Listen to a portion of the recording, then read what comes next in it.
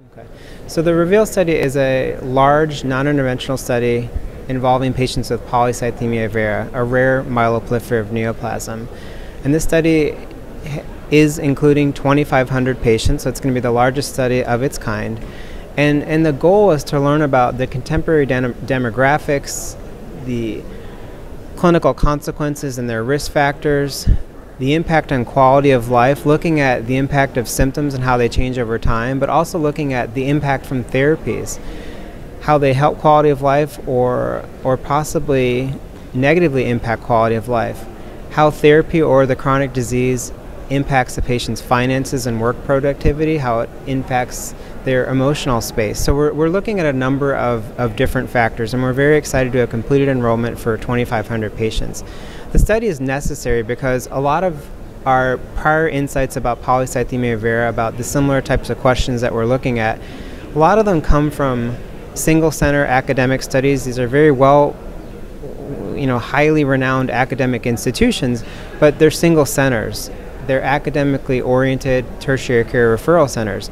We're going to take 80% of our patients, 80% of the 2,500 coming from community practices. So it gives us a real-world view of contemporary Polycythemia Vera. So this is a non-interventional study. This is an observational study. So patients who have a diagnosis of PV and are under the care of hematologists are included in this study as long as they're older than 18 and they're not part of another clinical trial.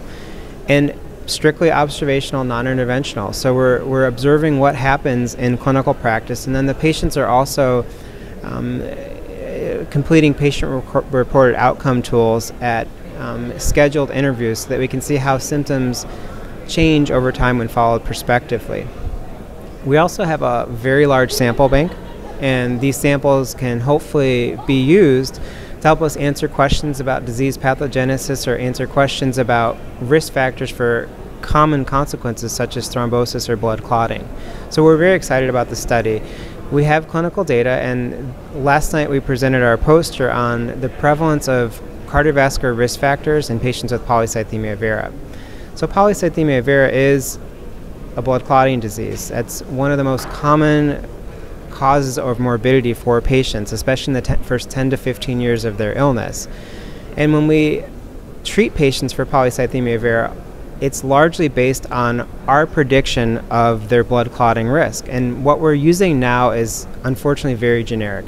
We're looking at their age and whether they've had a blood clotting history or a blood clotting event in the past to distinguish if they're low risk or high risk. That's very, very generic. You could do that for any patient in any hematology clinic. So we want to become more specific. That's the overall goal. But what we also know is that this is a chronic disease that needs to be managed longitudinally and carefully with primary care doctors. And what we're looking at specifically is the prevalence of other risk factors that might increase thrombotic tendencies. And so we looked at cardiovascular events, or cardiovascular risk factors, I should say. We looked at the prevalence of hypertension, abnormal cholesterol, diabetes, obesity, and smoking. So these are standard cardiovascular risk factors that a primary care physician will always assess for. And what we found is that 86% of the patients in our cohort, so 86% of 2,300 patients that were studied, had at least one cardiovascular risk factor. And the most prevalent was hypertension. Interestingly, what we don't know yet is how much of the hypertension was because of their Polycythemia Vera, because Polycythemia Vera increases red blood cell counts. That increases the thickness of the blood, and that can increase the manifestation of hypertension.